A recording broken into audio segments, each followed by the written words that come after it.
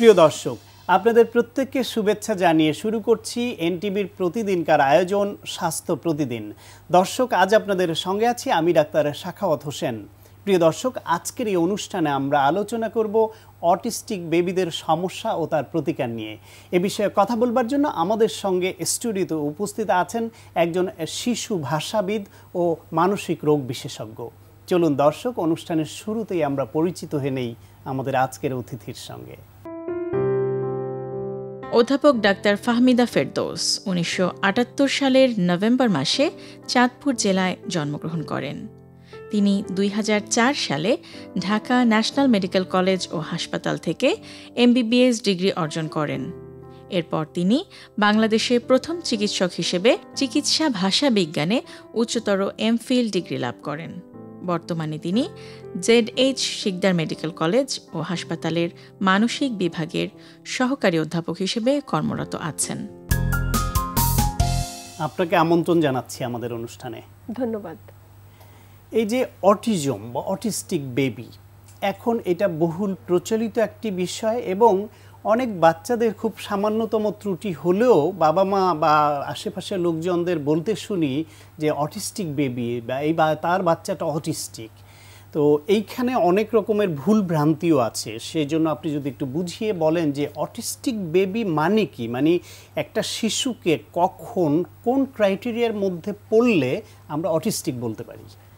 Autism হচ্ছে শিশুর বর্ধনমূলক বা বিকাশমূলক একটি সমস্যা, যা শিশু তার মাতৃ গর্ভ থেকেই নিয়ে আসছেন। শিশুর এই সমস্যাটি সাধারণত ৩ বছরের মধ্যেই পরিলক্ষিত হয়।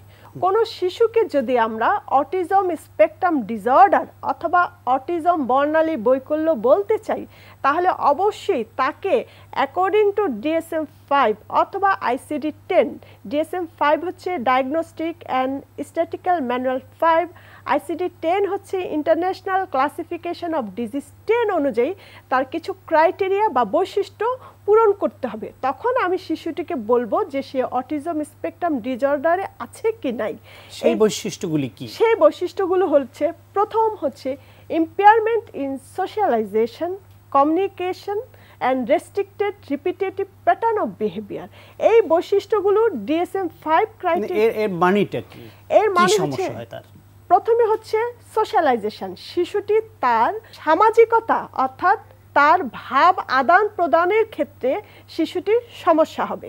যখন শিশুটি এই ভাব আদান প্রদান করতে পারবে না বা মনের ভাব অন্যের কাছে প্রদান করতে পারবে না, তখনই তার মধ্যে কিছু বিহেভিয়ারাল বা আচরণগত সমস্যা দেখা যাবে। সে আচরণগত সমস্যার মধ্যে একটা হবে রেস্ট্রিক্টেড অথবা রিপিটেটিভ প্যাটার্ন অফ বিহেভিয়ার, যেটা DSM-5 এ বলা হচ্ছে। মানে যে কাজ করছে সে ওটাই করতে থাকবে, অথবা যেটা করছে না তো করবেই না। তারপর কিছু দেখা যাবে যে সে সামাজিকতা, তার বয়সে কোনো শিশুর সাথে সামাজিকতা স্থাপন করার কোনো ইচ্ছা নাই, বেশিরভাগ ক্ষেত্রে সে একা একা কাজ করতে থাকবে। তারপর দেখা যাবে কোনো শিশুটি তাকে নিজেকে আঘাত করছে, আত্মঘাতীমূলক অথবা অন্যকে আঘাত করার একটা প্রবণতা থাকবে। কারণ মানুষ যখন মনের ভাব বা আকাঙ্ক্ষা প্রতিবেশ এবং পরিবেশ অনুযায়ী প্রকাশ করতে না পারে, তখনই তার মধ্যে এই আচরণগত সমস্যাগুলো পরিলক্ষিত হয়। এইসব সমস্যাগুলি দেখা যাবে এবং দেখা দিলে আমাদের মনে করতে হবে যে আমার শিশুর একটি সমস্যা হচ্ছে। কিন্তু একটি শিশুর এই যে সমস্যা হলো বা আমি ধরে নিলাম তার মানসিক বা ভাষাগত কোনো একটা সমস্যা হচ্ছে, তখন আমাদের মনে এই প্রশ্নটি জাগে যে এই সমস্যাটা হলো কেন? মানে এটা কি মা হিসেবে আমি দায়ী বা পরিবেশ দায়ী, বা কেন এটা হচ্ছে কেন? আসলে এখন পর্যন্ত কোনো কারণকে সুনির্দিষ্টভাবে বলা হচ্ছে না যে এটা বাবার কারণে অথবা মার কারণে অথবা বংশগত কারণে হচ্ছে। ধরে না হয়, ধারণা করা হয় বাবার বয়স বেশি হলে অথবা মার বয়স বেশি হলে অথবা বাবা মার উভয়ের বয়স যদি বেশি হয়ে থাকে সেক্ষেত্রে অটিজম থাকে। যদি বংশে কোনো অটিজম বা শিশু থাকে সেক্ষেত্রে অটিজম হয়ে থাকে। কিন্তু এখন পর্যন্ত কোনো ধারণাটাইকে সুনির্দিষ্ট হিসেবে ধরা হচ্ছে না। মানে এগুলি প্রতিষ্ঠিত নয়, তবে ধারণা করা হচ্ছে, হাইপোথিসিস, যে বেশি বয়সের সন্তান নিলে তাদের মধ্যে এটা হওয়ার প্রবণতা থাকতে পারে, বেশি থাকে। তো অনেক সময় আমরা দেখি যে আমাদের গ্রামে গঞ্জে বিভিন্ন সময় একটি সন্তান যখন এইরকম সমস্যার মধ্যে পড়ে, তার আচরণগত ভাষাগত এইসব সমস্যা হয়, অনেকেই মাকে দোষী করে থাকেন যে প্রেগনেন্সি অবস্থায় বা গর্ভবতী অবস্থায় ওই মা ঠিকমতো নিয়মকানুন মেনে চলেন নাই, তিনি বাইরে ঘোরাফেরা করেছেন, সন্ধ্যায় বাইরে গেছেন, বা জিনের আছর, নানান কথা বলা হয়। এর কি কোনো বৈজ্ঞানিক ভিত্তি আছে? আসলে এটার কোনো বৈজ্ঞানিক ভিত্তি নাই।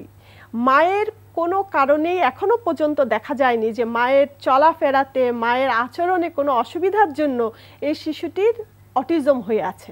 এখনো ধরে নেওয়া হচ্ছে যে এটা বাবা মা অথবা বাবা মায়ের উভয়েরই কারণে এটা হতে পারে। এখনো ধারণা করা হচ্ছে, কি হাইপোথিসিস, অ্যাকচুয়াল কারণ এখনো জানা যায়নি। কিন্তু এটা আমাদের একটা ধারণা যে বাচ্চা যখন খারাপ হবে আমরা মাকেই দায়ী করে থাকি, কিন্তু আসলে এটা মায়ের কোনো ভিত্তি নেই। একটি শিশু অটিস্টিক যদি হয় বা এরকম বিহেভিয়ারাল চেঞ্জ আমরা দেখছি, অটিস্টিক কিনা সেটা চিকিৎসক পরে বলবেন ক্রাইটেরিয়া মিলিয়ে, এরকম দেখলে আমরা চিকিৎসকের কাছে নিয়ে যাব। ধরেন কোন অটিজম সেন্টারে নিয়ে গেলাম, বঙ্গবন্ধু শেখ মুজিব মেডিকেল বিশ্ববিদ্যালয়ে একটা প্রতিষ্ঠিত অটিজম সেন্টার আছে, এরকম অনেক প্রতিষ্ঠানই আছে। মানসিক হাসপাতাল যেটা শেরেবাংলা নগরে, ওখানে সেখানেও আছে শিশু বিকাশ কেন্দ্র। এরকম কোথাও আমরা নিয়ে গেলাম, নিয়ে যাওয়ার পরে আমাদের তো একটা প্রত্যাশা থাকে যে আমার শিশুটিকে চিকিৎসা করে সুস্থ করতে চাই। অটিস্টিক বেবিদের কি চিকিৎসা করে সুস্থ করা সম্ভব? আসলে এটা যদিও আমরা নিরাময়যোগ্য কিনা, নিরাময় আমরা বলি যে শিশুটিকে যত তাড়াতাড়ি সম্ভব ল্যাঙ্গুয়েজ ডেভেলপমেন্টের উপর ডিপেন্ড করে তার ইন্টারভেনশনটা হয়। আমরা বলি যখনই একটা শিশুর মধ্যে ভাষাগত কোনো অসুবিধা দেখবেন আপনারা, তখন তাকে ইন্টারভেনশন সেন্টারে নিয়ে যাবেন। কারণটা হচ্ছে 5 থেকে 7 বছরের মধ্যে একটা শিশুর বেসিক ল্যাঙ্গুয়েজ ডেভেলপমেন্ট হয়ে যাবে, তার উপরে তার ইন্টারভেনশন হবে। সাধারণত যখনই একটি শিশুর মধ্যে অটিজম স্পেকট্রাম ডিসঅর্ডার অথবা বাবা মা মনে করছেন আমার শিশুটির মধ্যে ভাষাগত কোনো অসুবিধা আছে অথবা আচরণগত কোনো অসুবিধা আছে, আবেগগত কোনো অসুবিধা আছে, তখনই নিয়ে যাবেন একজন চিকিৎসকের কাছে। চিকিৎসকের কাছে গেলে রোগটা নির্ণয় হবে। আসলে অটিজম হচ্ছে একটা লাইফ লং ডিসঅর্ডার, মানে এটা একেবারে নিরাময়যোগ্য না, কিন্তু এইটাকে আমরা যাতে শেষ পরিবার সমাজ রাষ্ট্রের জন্য বোঝা না হয়ে সম্পদ হয় সেদিকে তো যেতে পারি, সেদিকে আমরা সেজন্য করণীয় কি? সেজন্য প্রথমেই হলো বাচ্চাকে ইন্টারভেনশনে আনতে হবে। প্রথমেই হলো যখনই রোগটা ধরা হবে বা আইডেন্টিফাই করা হবে যে এটা অটিজম স্পেকট্রাম ডিসঅর্ডার, যত তাড়াতাড়ি বাবা মাকে ব্রেক ডাউন দ্য সাইলেন্সের মাধ্যমে ইতিবাচক ওয়েতে বলতে পারবো যে শিশুটির মধ্যে অটিজম স্পেকট্রাম ডিসঅর্ডার আছে, তত তাড়াতাড়ি তাকে ইন্টারভেনশনে আনা যাবে। যে শিশুটির যে অবস্থায় আছে, মানে শিশুটির মধ্যে যেই যোগ্যতা আছে সেটাকে কাজে লাগিয়ে তাকে আমরা একটা অর্থবহ জীবন দিতে পারবো। এই ক্ষেত্রে শিক্ষা তো একটা গুরুত্বপূর্ণ বিষয়। অটিস্টিক বেবিদের জন্য শিক্ষা ব্যবস্থা কেমন হওয়া উচিত? তারা কি মেইন স্ট্রিম এডুকেশনে থাকবে, নাকি স্পেশাল চাইল্ডদের জন্য স্পেশাল কেয়ার, স্পেশাল এডুকেশন হবে, বা কখন কোন দিকে নিব বাচ্চাটিকে? আসলে আমরা যখন শিশুটি আসে অটিজম স্পেকট্রাম ডিসঅর্ডার, তখন শিশুকে অ্যাসেস করার মধ্যে আমরা যখন দেখি একটা শিশুর মধ্যে বিহেভিয়ারাল বা আচরণগত সমস্যা বেশি এবং তার মধ্যে ভাষা বিকাশের পর্বটা খুব কম আছে, তাকে আমরা বলি স্পেশাল স্কুলে দিবেন।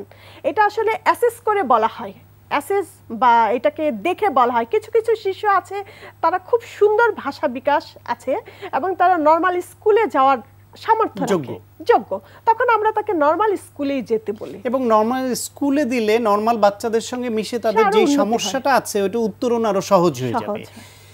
স্পেশাল চাইল্ড বা স্পেশাল বেবি ট্রিট করে ওই বাচ্চাদের যদি স্পেশাল কেয়ারে দেন, সেই ক্ষেত্রে তাদের শিক্ষার ধরনটা কেমন হয়? শিক্ষার ধরনটা সাধারণত যেগুলো স্পেশাল চাইল্ড বা যেসব শিশুগুলোর ভাষা বিকাশের পর্বটা খুব কম থাকে, দৈনন্দিন তাকে সকাল থেকে রাত্র পর্যন্ত একটা রুটিন করে দেওয়া হবে।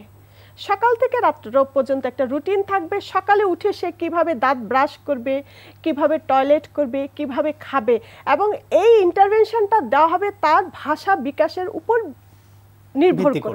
নির্ভর করে সকাল থেকে রাত্র পর্যন্ত দেওয়া হবে। এবং আমি কোথাও দেখেছি যে একটা ইন্টারভেনশনের জন্য টয়লেট ট্রেনিং এর জন্য 6 মাস, কিন্তু না, তা হবে না। দৈনন্দিন ADLP যাকে বলা হয় activity of daily living practice, তার ভিতরে ইন্টারভেনশন প্রোগ্রামটা চলতে থাকবে দৈনন্দিন সকাল থেকে রাত্র পর্যন্ত। ওই ইন্টারভেনশন প্রোগ্রামটার ভিতরেই থাকবে এবং শিশুটি সেভাবেই কাজ করতে থাকবে।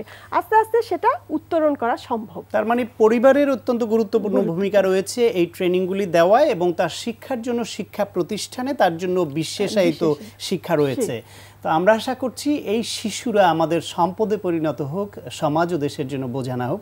আপনাকে অনেক ধন্যবাদ। আপনাকেও ধন্যবাদ। প্রিয় দর্শক, আমরা শুনছিলাম অটিস্টিক বেবিদের সমস্যা ও তার প্রতিকার নিয়ে অত্যন্ত প্রয়োজনীয় একটি আলোচনা। আশা করি আপনাদের কাজে লেগেছে।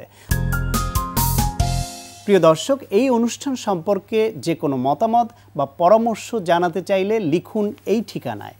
প্রযোজক স্বাস্থ্য প্রতিদিন, NTV BSCC ভবন 7 তলা, 102 কাজী নজরুল ইসলাম এভিনিউ, কারণ বাজার, ঢাকা 1215। ফ্যাক্স 914338 থেকে 7 পর্যন্ত, অথবা ইমেইল করুন স্বাস্থ্যপ্রতিদিন@ntvpt.com এই ঠিকানায়। প্রিয় দর্শক, আপনার প্রিয় স্বাস্থ্য প্রতিদিনের আগামী পর্বে আপনার জন্য যা রয়েছে: মূত্রনালীর সংকোচন জন্মগতভাবেও হতে পারে, আবার আমাদের বিভিন্ন অসুখের কারণেও হতে পারে। তো এই সংকোচনটাকে এইভাবে দুইভাবে ভাগ করা যায়: কনজেনিটাল বা জন্মগত, অ্যাকোয়ার্ড বা বিভিন্ন রোগের কারণে যেটা হয়। কনজেনিটাল মানে তো এটা জন্মগতভাবেই হয়, আর অ্যাকোয়ার্ডের অনেকগুলি কারণ আছে। সেটা হলো ট্রমাটিক হতে পারে, মানে আঘাতের কারণে হতে পারে, ইনফ্লেমেশন অর্থাৎ প্রদাহ থেকে হতে পারে, এবং নিওপ্লাস্টিক অর্থাৎ ক্যান্সার বা টিউমার এই জাতীয় অসুখ থেকে হতে পারে। প্রিয় দর্শক, বিশ্বের যে কোনো প্রান্ত থেকে যে কোনো সময় NTVতে সম্প্রচারিত আপনার প্রিয় স্বাস্থ্য প্রতিদিন অনুষ্ঠান দেখার জন্য ভিজিট করুন আমাদের পূর্ণাঙ্গ ওয়েব পোর্টাল www.ntvbd.com। দর্শক, আজ এ পর্যন্তই। সবাই ভালো থাকুন, সুস্থ থাকুন এবং অবশ্যই নিরাপদে থাকুন। দেখা হবে আগামীকাল ঠিক একই সময়ে নতুন কোনো অতিথি নিয়ে আপনার প্রিয় NTVর পর্দায়।